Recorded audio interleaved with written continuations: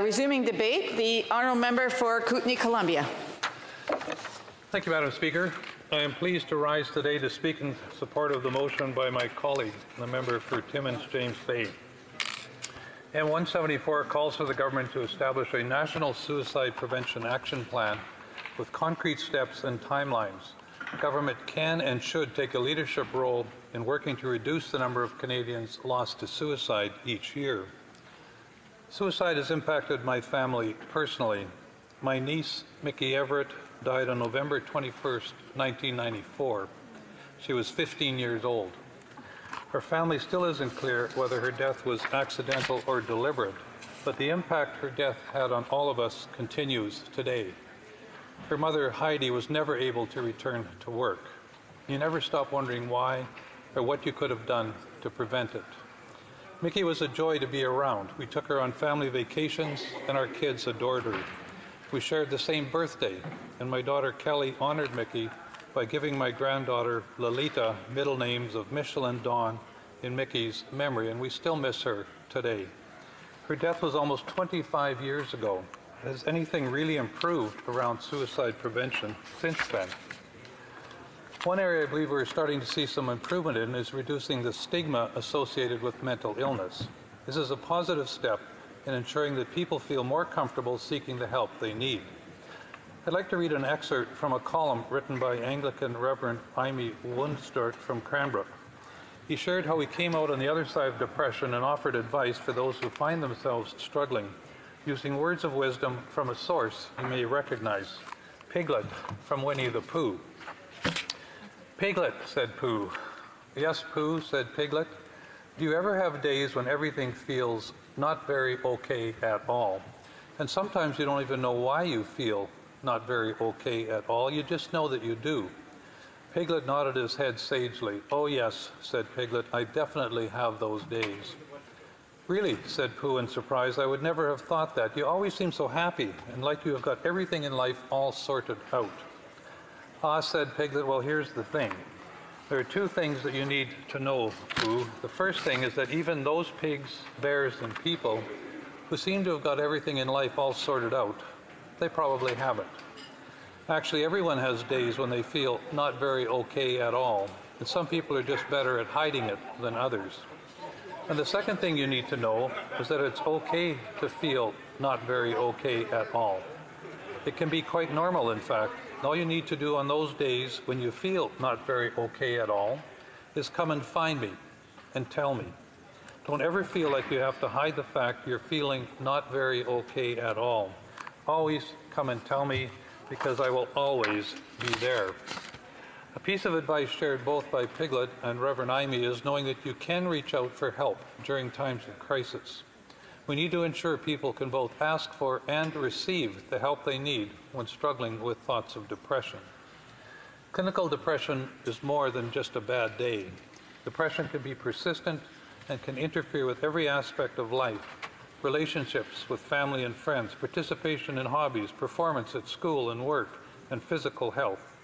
Left untreated, depression can worsen, leading to substance abuse, obesity, self-harm, or suicide.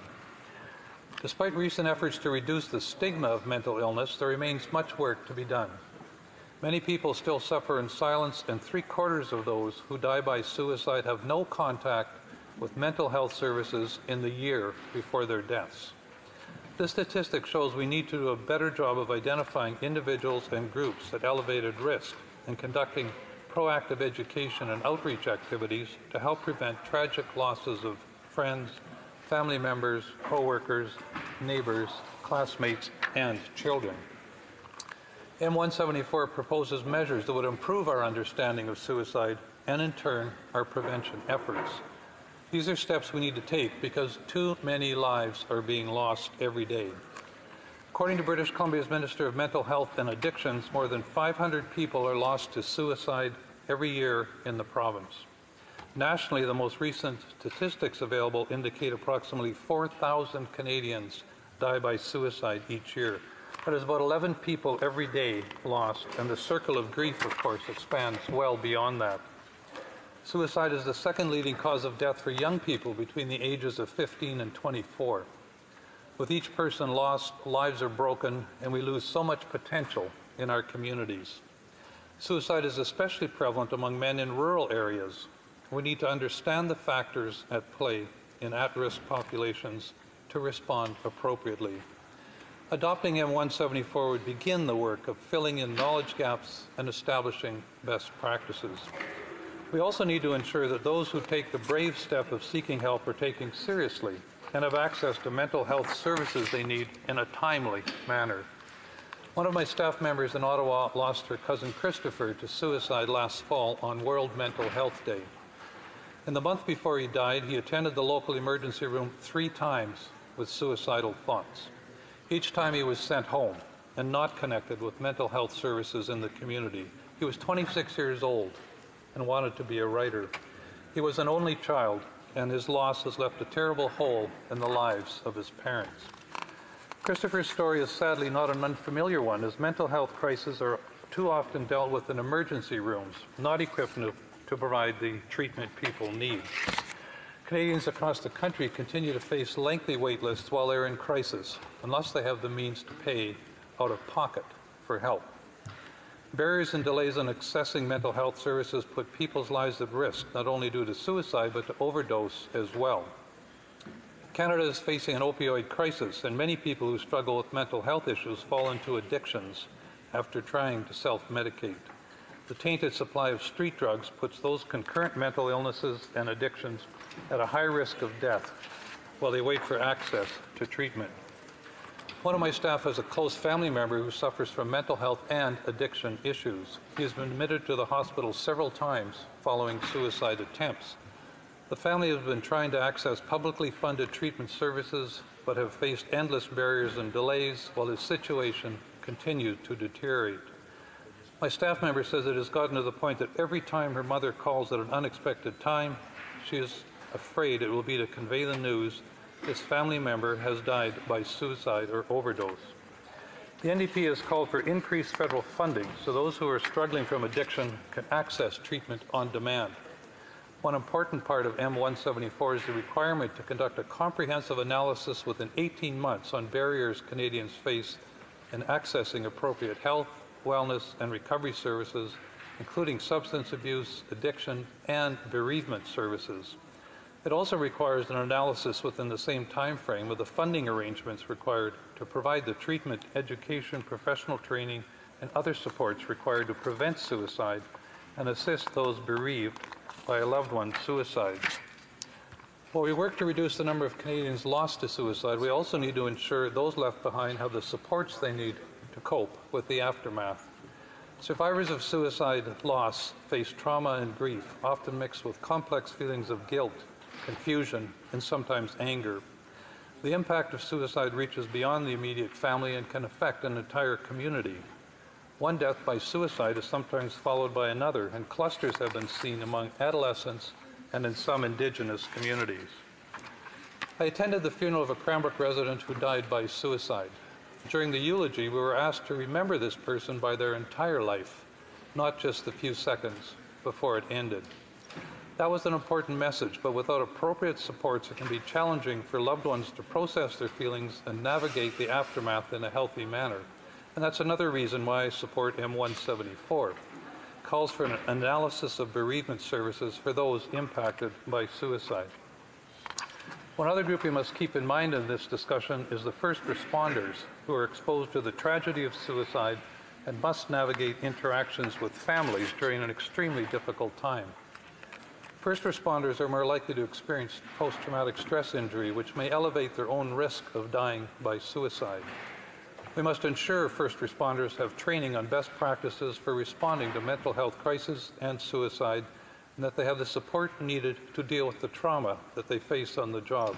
And we need to properly support all of our men and women who serve us in uniform who are at an increased risk for suicide.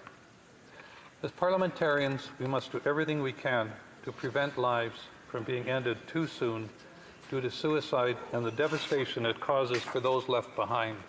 I commend my colleague for bringing forward M-174, and I urge all members to support this important motion. Thank you, Madam Speaker. The Honourable Government House Leader has a point of order.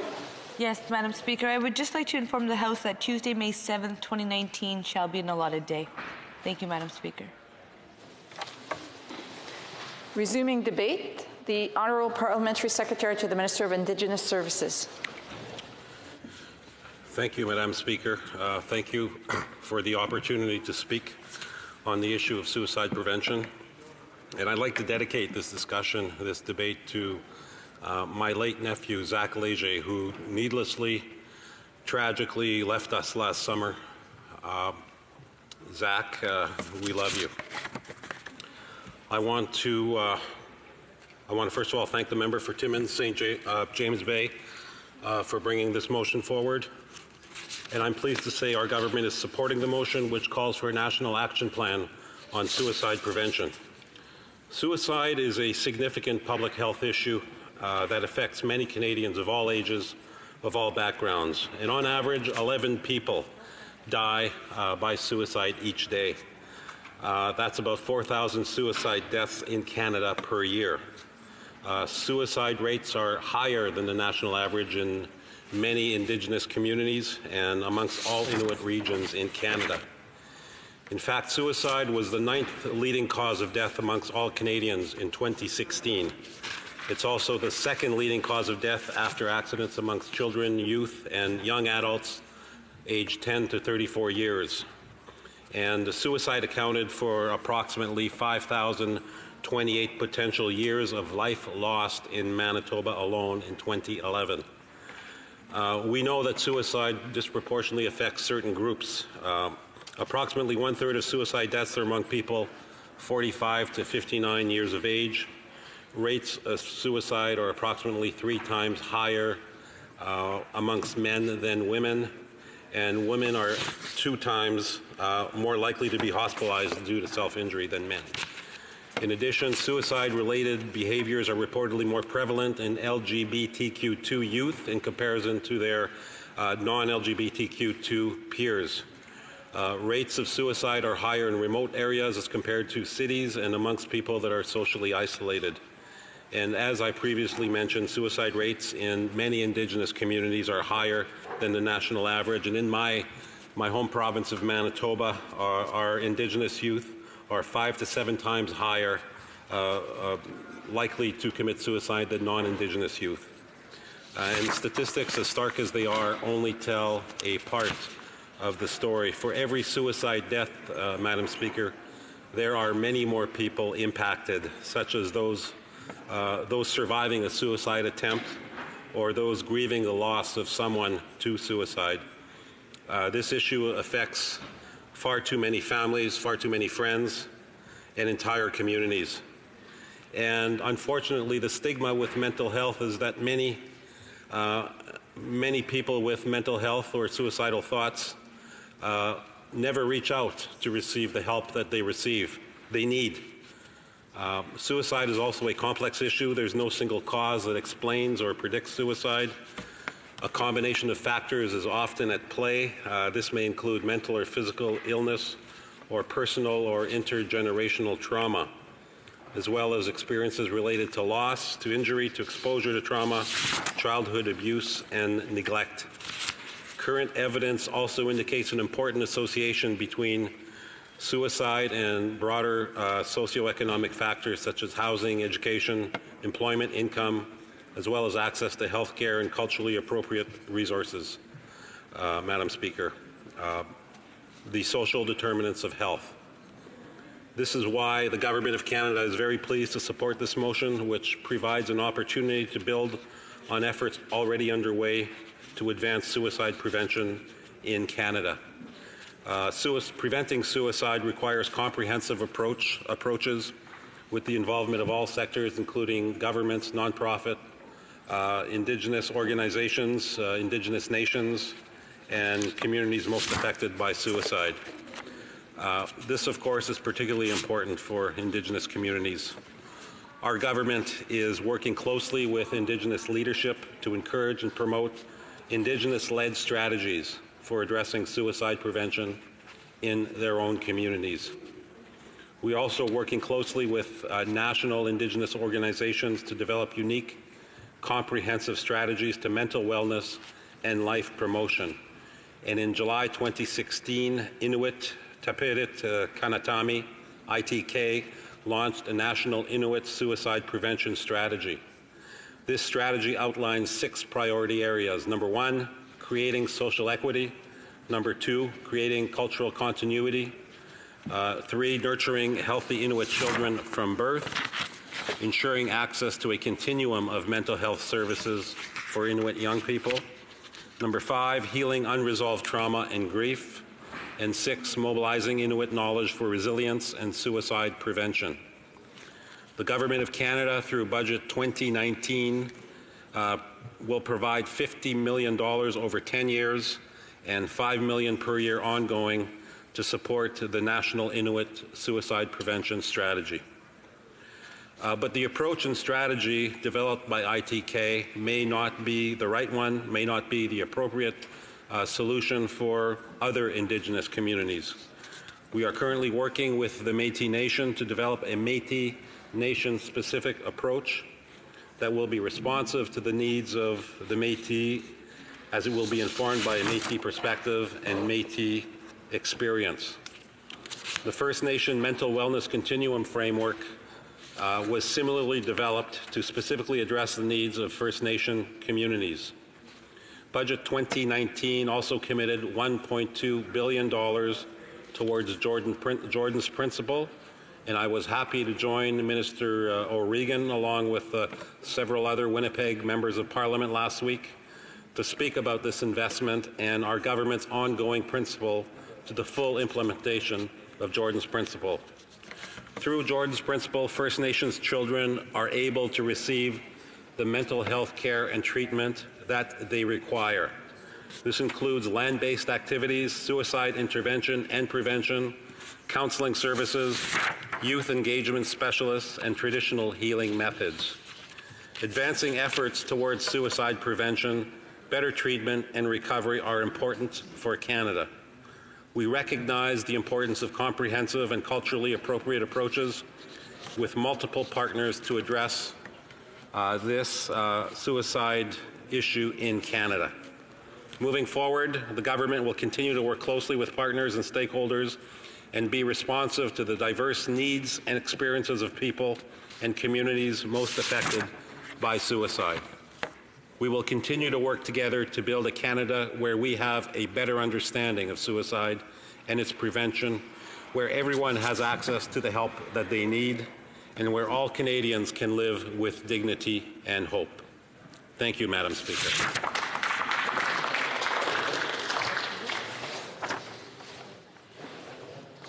Order. It is my duty to, pursuant to Standing Order 38, to inform the House that the questions be raised tonight at the time of adjournment are as follows. The Honourable Member for Saskatoon West, Indigenous Affairs, and the Honourable Member for North Island, Powell River, Fisheries and Oceans. Resuming debate, reprise de débat, the Honourable Member for Flamborough-Glanbrook. Thank you, Madam Speaker. It's an honour always to rise in this chamber and represent my constituents. On this occasion, it's no exception. Today, I rise to support a colleague from the NDP's motion, the member for Timmins James Bay, to establish a national framework to combat suicide. I want to assure my colleague that I read the motion line by line. I have no contention with the substance of the motion, although the complexity of the same is significant. I believe at committee, our colleagues can hash out how the execution of this would take into consideration the collaboration with provinces, our many First Nations, the Department of National Defence, etc. In fact, it would be my contention that this issue, suicide and mental health, are of such significant concern, a special committee should be considered. Only on one other occasion did I use an opportunity in this chamber to relay a personal experience referring more to the spirit of the bill than the details. I do the same today, as I'm convinced that my brief intervention will add significantly to this debate. I do this also because of the overwhelming response I and my family have received from Canadians across the country when they've heard me speak out regarding my daughter's suicide and mental health. August 12, 2017, my wife Almut and I just finished having an enjoyable time with my son Lucian, his wife, and our grandchildren at his in-laws' cottage a few hours from Thunder Bay, and we were boarding a flight from Thunder Bay to Toronto so we could return home to Ancaster. As we were making our way to the gate, I felt my phone vibrate, and I saw that my eldest son, Christopher, had sent a text to my phone saying that someone had posted an urgent message requesting to have Mr. or Mrs. Sweet, the parents of Laura Sweet, to call them immediately. Of course, this seemed bizarre, but any parent would agree that a message of this nature would immediately raise one's anxiety to a very serious level. Since we were at the time just boarding our flight, I asked my son to please call the person and press them for information so when we landed in Toronto we could help Laura as she was living in Oshawa. We had been through a lot with Laura over the years. We had many great and positive family times watching Laura become a leader in training, aspiring camp counselor, and a total annoyance to her 4 brothers. But Laura had a lifelong battle with mental health. She was diagnosed early on with profound ADHD, and we walked with her through many issues over the years with treatment, counseling, acting out, being arrested by police, searching for her at night on the streets, and visiting her in jail. All this to say, we were used to responding to urgent and pressing situations with Laura. Our love never diminished one bit through it all. I did not expect to hear from Chris until we landed in Toronto, and told my wife that we'll get an update when we arrived at Billy Bishop Airport. To my surprise, while we're still in Thunder Bay, taxiing out to the runway, my phone vibrated again, and my son in a text informed me that the person who is the author of the Facebook post explained that she was a neighbor of Laura's, and that the police were at the townhouse where Laura was renting a room and Laura had passed away. I was horrified, and it was hard to contain the immediate rush of grief, but I knew if I told my wife this information, particularly because I had not had the chance to verify the information was true, it would be the most difficult 2 hours of her life before we landed in Toronto. Consequently, I decided to restrain myself, do the best to act normal, and call immediately the Durham Regional Police when we landed, and that's exactly what I did. I cannot tell you to this day how I contained myself. I cannot remember. The officers were still on the scene, and the dispatcher was kind enough to transfer my call to the first officer on the scene, who was thorough to ascertain that I was who I said I was, and then informed me that Laura was indeed dead, and all the evidence pointed to the fact that she had taken her own life, although it wouldn't be conclusive until the coroner's report was complete. Although he did tell me it would need to be seized as evidence, she did leave a note indicating that she felt she had let people down, she'd relapsed on drugs again, and needed to say goodbye. There have been a lot of difficult times, a lot of difficult things that I've had to tell my wife, Laura's mother, but I do not remember anything more difficult than explaining to Almut that Laura was gone. Laura was only 24 years old, bright, caring, lots of opportunity, and many people who wished her well and were willing to do all they could to see her successful.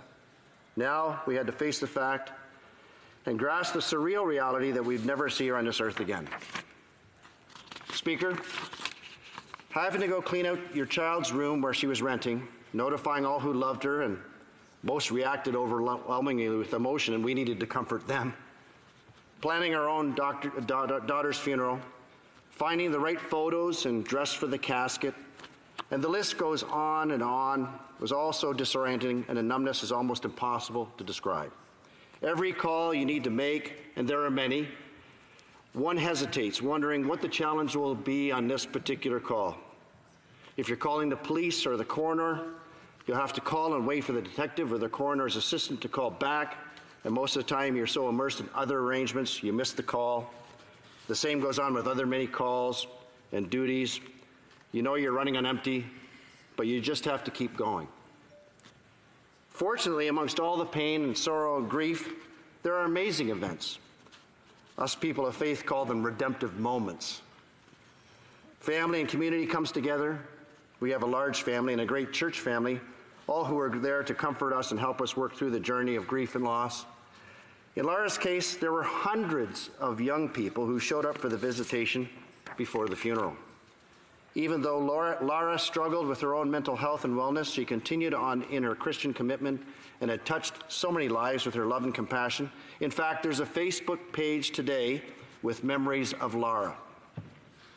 Speaker, it took months to receive the coroner's report so we could have any idea and confirm what had happened to Laura. It was over 4 months before we could pick up her personal effects, her phone with pictures of our last times together, her note that she left us months before. You question yourself over and over, even though you know it's not healthy, nor is there anything you can do now that would have changed anything. Did I miss a subtle cry for help, she was trying to say? Did we reach out enough? Was I firm enough? Was I strong enough? Was I soft enough with my communication with her? Is there something we could have done earlier on in her life that would have led her down a more appropriate, a more healthier path? How much mental anguish did she go through on the way to making the decision to give herself a lethal overdose? Did she suffer? And then even months and years later, when your thoughts are not even remotely in the space of your lost child, a flower, a song, a color, a word will trigger what my wife calls a grief bomb. And the pain is just as real as if it were that day that the loss happened. Speaker, I share this painful and personal story to shed light on the importance of the initiative that the member from Timmins James Bay is asking the House to consider, approve, and undertake.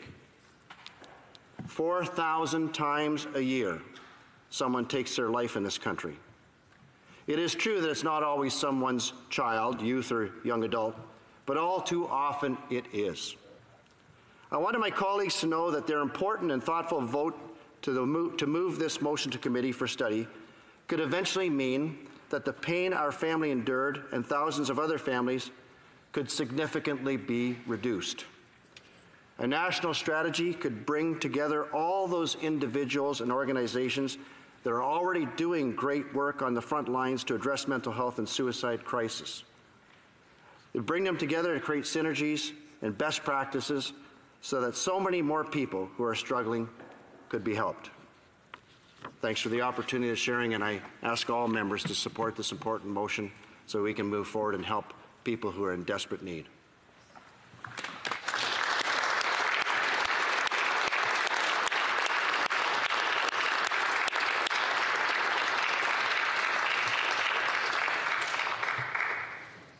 I do want to thank the member again for sharing his story. It's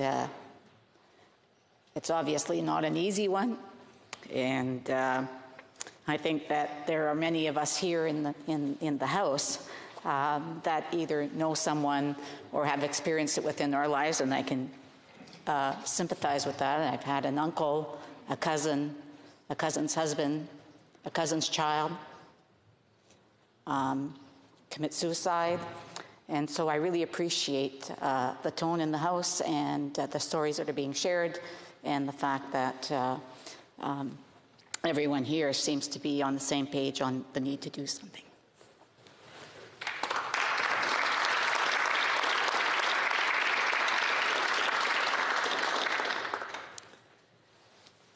Resuming debate, reprise de débat, the honourable member for North Island Powell River.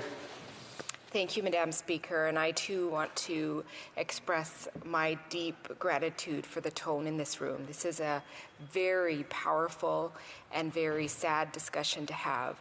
And to be here is a privilege for me to speak on Motion 174 that really talks about looking at suicide prevention. And we are talking about something that is often very hard for people to talk about. So I want to take this opportunity to acknowledge the loved ones living with the realities of suicide, especially in the context of the speech that was just done before mine. The actuality of life when someone you love dies by suicide is simply unmanageable. I want to acknowledge that some communities in our country face much higher rates of suicide. Indigenous communities, the LGBTQ2 and military and veteran communities, just to name a few. In February of this year, a young man in my family was successful in his suicide attempt. It has been devastating for our community of just over 300 people, our family, and most of all, those who loved him the very most, his parents, his sister, his uncles, aunts, cousins, and his grandparents. Suicide shakes the very foundation of the people it impacts. The questioning of how and why are overwhelming. It is something that most people are unsure of how to address. I've heard of stories of loved ones of those who have died by suicide being completely isolated because people simply don't know how to go up and speak to that issue, to speak to that pain, and therefore too often avoid them. What do you say to someone who's lost someone they so love by their own hand? I have watched the struggle in my loved one's father. The words seem to be blocked at his lips. We know that words have power, and saying them aloud makes the reality that much more real. How do you carry this pain? How do you help? Who do you call? This is why we need a national suicide action plan to help all Canadians, a comprehensive plan that prevents and provides support when suicide happens and to stop further suicides. Madam Speaker, each month on average the Canadian Armed Forces loses one serving member to death by suicide. As a member who represents a base in my riding, I think it's important that the members of this House hear this. It is an epidemic that continues despite some positive steps taken to address mental health issues in the forces. When Bill C-77 was passed through this House late last year, I was disappointed by the fact that it did not remove Section 98C from the National Defence Act. This section makes self-harm a disciplinary offence under the Military Code of Conduct.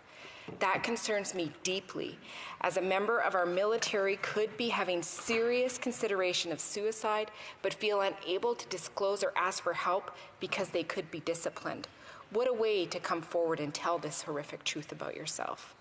When people are experiencing a state that leads them to thoughts of self-harm, there must be a safe way for them to come forward. My friend, the member from Esquimalt-Saanich-Sooke, proposed an amendment to remove Section 98C from the National Defence Act in committee. Unfortunately, it was defeated, and the amendment was defeated because of so-called procedural grounds. This has been reintroduced in the House as Bill C-426. And Madam Speaker, based on the feeling in this House, I really hope that this bill receives unanimous consent for passing at all stages when it comes to this place. When we speak to this issue within the context of Motion 174, we see the need for it to be addressed. We do not want any Canadian in this country to feel that they cannot come forward to get the help that they so desperately need. The Canadian Armed Forces deserve to have our support. The mere existence of Section 98C continues to be a barrier for Canadian Forces members seeking the mental health assistance they desperately need. And this House has only one more opportunity to fix this. I would love it to be this Parliament. Today, as we are debating the Motion 174, tabled in this place by the member from Timmins, James Bay, I want to thank him for his tireless work and advocacy on this issue and his dedication to bringing it forward. I am relieved, Madam Speaker, to hear that the government will be supporting this.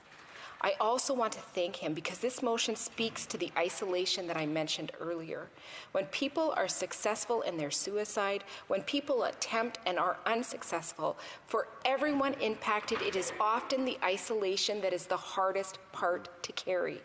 People are unsure of what to say, terrified to touch the pain of that choice, regardless of the result. This outlines exactly why it is so important to have a national suicide prevention action plan. This issue of suicide must be addressed directly and holistically.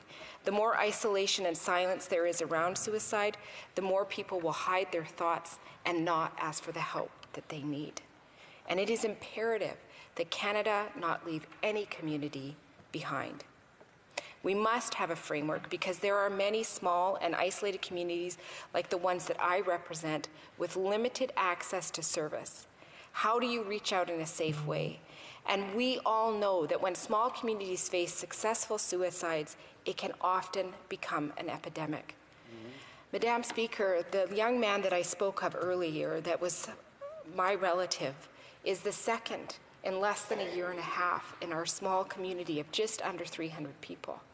The impact on that community has been profound, and the fear that another child is going to follow those steps has been something we all watch. And when I think about the Facebook posts that we've seen from some of our youth who are actively questioning the validity of being here in this place, it is so important that as a country, we remember that those children, that those people across our country are so important, and that we must address the isolation. And we can only do that by having a framework that goes across this country where we're working collaboratively, because nobody wants to live through this. And I think of my brother who has a serious mental health issue and how strong he has been in his life to face the multiple challenges, and how hard it can be when he's put in situations where people don't understand that invisible mental health issue that he lives with every single day. And it worries me when people don't understand that and can treat him in ways that are profoundly disrespectful. You know, I think all of us know what it is to love somebody and often feel like you're fighting for their very existence. And I'm really happy that we're here to talk about this, to have a system in place to address that. You know, Madam Speaker, recently we're doing a study in the Veterans Affairs Committee where we are looking at the impacts of veterans and the use of mefloquine, which is a medication used to prevent or treat malaria. Sadly, mefloquine has been identified as a medication that can poison the brain. There are many veterans across this country that do not know that they may actually have the impacts of mefloquine poisoning, and that their symptoms may in fact relate directly to that.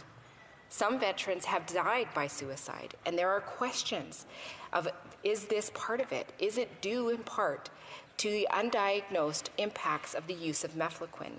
This also must be addressed, and that's why this is so important. Madam Speaker, I also want to acknowledge that I have not touched on every vulnerable community across this country that faces a higher suicide rate. Those stories need to be heard, and I hope to see all members of this House support this motion so that this work can be done. I'm very glad to hear that so many here are, but I think we need to make sure that everyone is.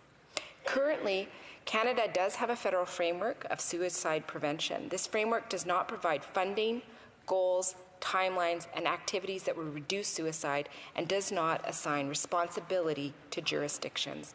And we know that if responsibility is not given, if jurisdiction is not given, if goals and resources are not given, the work simply does not get done.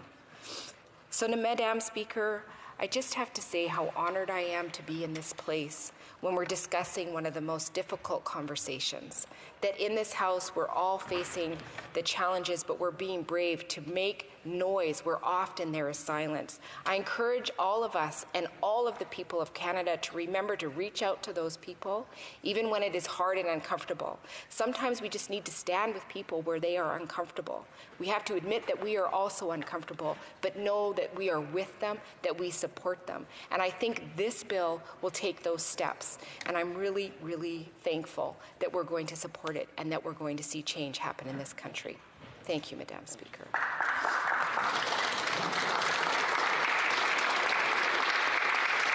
Resuming debate, reprise de débat, the Honourable Parliamentary Secretary to the Minister of Health. Thank you, Madam Speaker. And thank you for the opportunity to speak about the government's support for Motion 174, introduced by the member for Timmins, James Bay. Put simply, there are few things more devastating to a family and community than suicide, as we've heard today from other honourable members and yourself, Madam Speaker. It affects Canadians from all walks of life and in all corners of our land, and every single day it takes 11 of them from us. That's about 4,000 Canadians lost to suicide every year. Our mums and dads, sons and daughters, our friends and neighbours, our teachers and caregivers. We also know that all too often stigma prevents people from seeking or offering help. At the most difficult moment in their lives, people need help and hope. We can and must do better, which is why addressing mental health and suicide are among our government's top priorities. I know how important this motion is to people who've been working for years to raise awareness, like Michelle Sparling, whose Shout Out Hockey Tournament supports programming for youth mental health and suicide prevention, and Brian Hansel, who started his Convo Plate initiative in memory of his son Paul, who died by suicide while a student at Brock. And I can't speak this afternoon without remembering my friend David Sheridan, who died by suicide, and his family's courage in speaking out. Sorry, Madam Speaker. And because they know that middle-aged men are at risk, and yet no one talks about it. Today I stand before you to reaffirm our government's commitment to addressing this challenge head-on. I would also like to shed some light on the many initiatives, investments, and partnerships we're currently undertaking, including the federal framework for suicide prevention that will align with Motion 174. This is one issue where I can confidently state that I know everyone in this House shares the same goal, saving lives. Led by a Prime Minister who has courageously shared his own family's experience with mental illness, our government is taking bold, unprecedented action to bring mental health to the forefront. 2 years ago, our government made the largest investment in Canadian history in mental health and addiction services, a groundbreaking $5 billion. This funding is going to those most in need, including youth, early interventions, and culturally appropriate services for Indigenous people. In 2016, we released the Federal Framework for Suicide Prevention with the goal of raising awareness, fighting stigma, and saving lives. Its purpose is to better coordinate our government's efforts to prevent suicide while complementing and supporting the important work being done by others. But what does this really look like? It's connecting people to resources like a pan-Canadian suicide prevention service that offers crisis support by calling, texting, or chatting 24 hours a day, 7 days a week in English and French. This crucial service is supported by $25 million over 5 years from Budget 2019. Madam Speaker, the impact of suicide is not spread equally across our nation. Indigenous communities are disproportionately affected, including many where the suicide rate is heartbreakingly many times the national average. We know that colonization and cultural breakdown has had a devastating impact on these communities, with their lingering effects still claiming lives. In the spirit of reconciliation, our government is working closely with First Nations and Inuit to prevent suicide and save lives. We're investing more than $425 million each year in community programming to address the mental wellness needs of First Nations and Inuit communities. These investments are used to provide essential services to address ongoing crisis, investing in on-the-land activities, or enhancing culturally appropriate substance use treatment. Another group all too often affected by suicide are those who have already made so many sacrifices for us, members of the armed forces and veterans. That's why we have a plan to address it with the Canadian Armed Forces Veterans Affairs Canada Joint Suicide Prevention Strategy released in 2017. We also know that public safety officers and first responders have some of the highest rates of suicide in the country. Our public safety officers work incredibly hard to keep us safe, and their work can take a toll on their mental health. That's why I'm proud to see our government introduce the Supporting Canada's Public Safety Personnel and Action Plan on Post-Traumatic Stress Injuries. Our government is committed to providing national leadership to support the mental health of public safety personnel by providing coordination, facilitating collaboration, sharing best practices, and funding cutting-edge research. Madam Speaker, I know I'm running out of time here, so I'll wrap up just by saying that we need to be informed by voices with lived experience like those that we've heard today, and we will continue to work to prevent suicide. This may be a long, difficult path, but it's one we're committed to walking hand in hand with Indigenous organizations, other governments, community groups, and people most affected by suicide. Together, we can ensure every Canadian gets the help they need. Together, we can make a difference. Together, we can save lives. Thank you, Madam Speaker.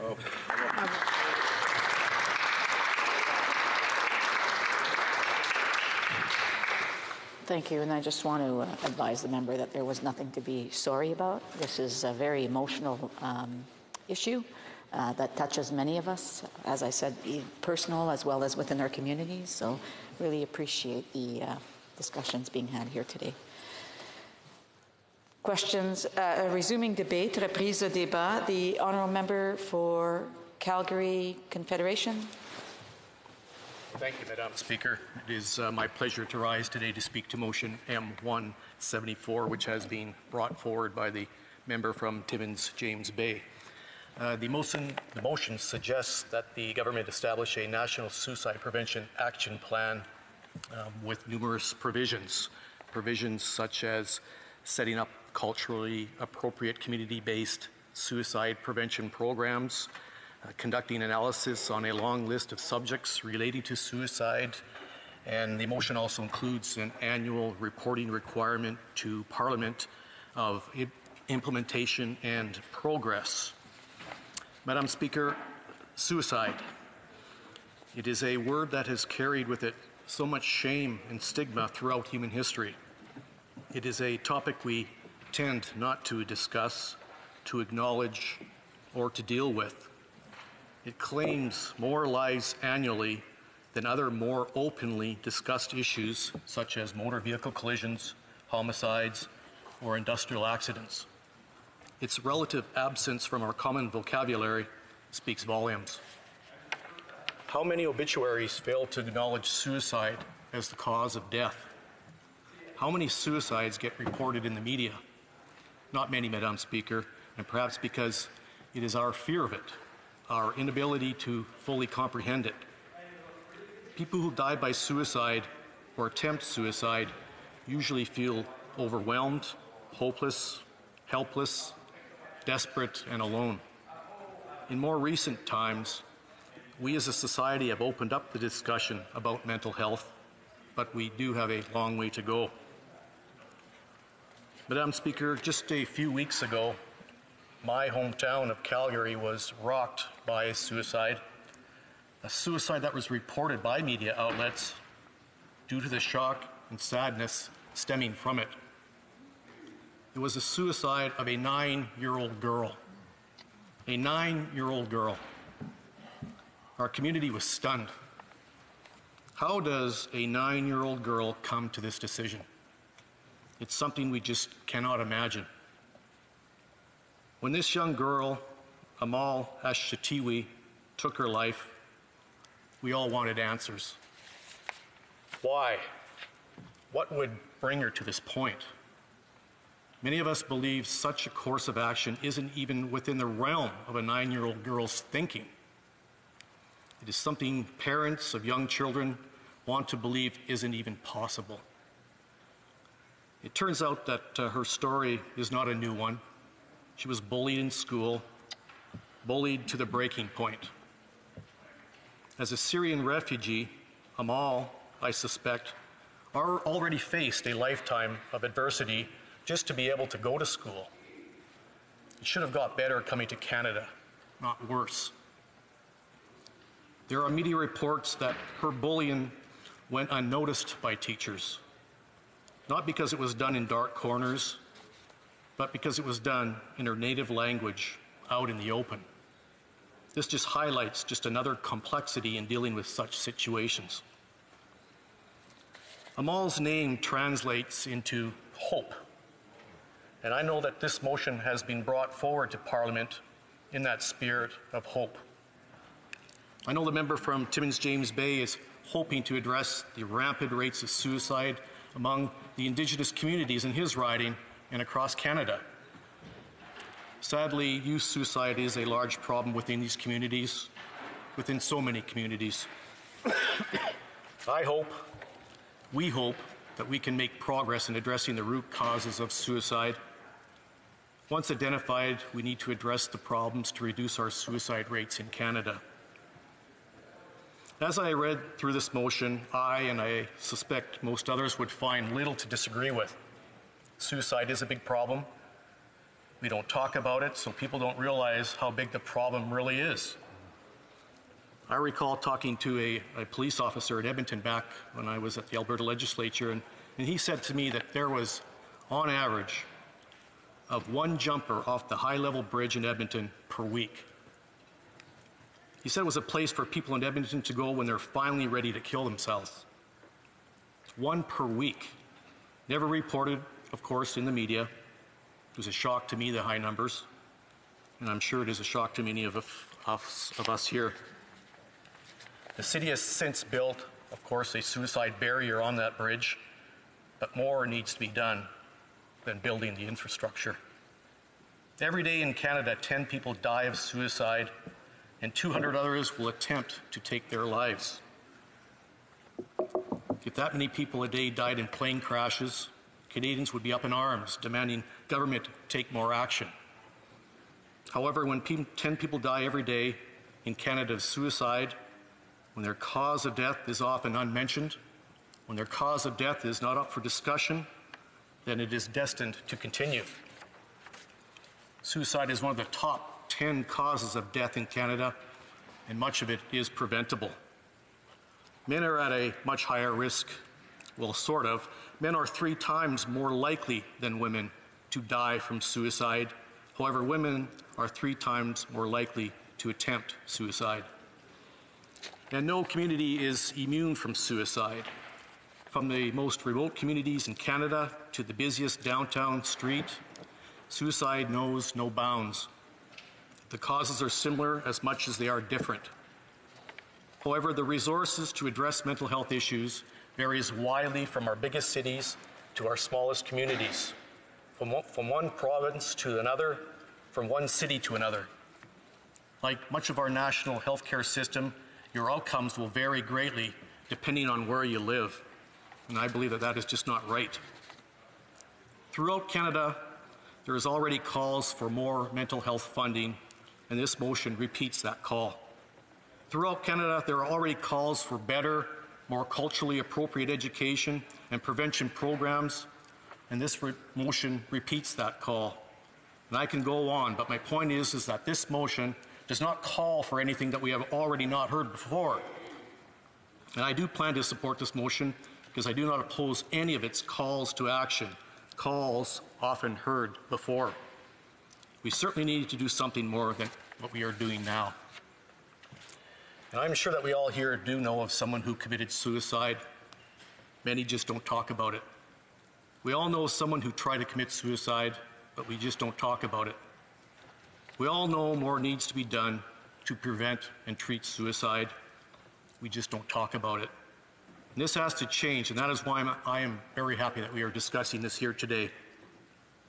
And I want those who need help to reach out for it, to demand it. I especially want kids to get the help that they need. The Kids Help phone line is a fantastic resource for young people needing to talk to someone. 1-800-668-6868. All parents should post this number conveniently in their house and speak to their children about it. It could make the world of difference later. Again, I will be supporting this motion anytime that we can discuss and support mental health issues and initiatives, anytime that there are efforts to raise awareness and remove the stigma surrounding mental health issues. I truly believe then that we are helping those in need. We just need to do more than talk. We need action. I want to also express my sincere condolences to the member from Flamborough, Glanbrook, for your great loss, honourable member. Through the Speaker, thank you.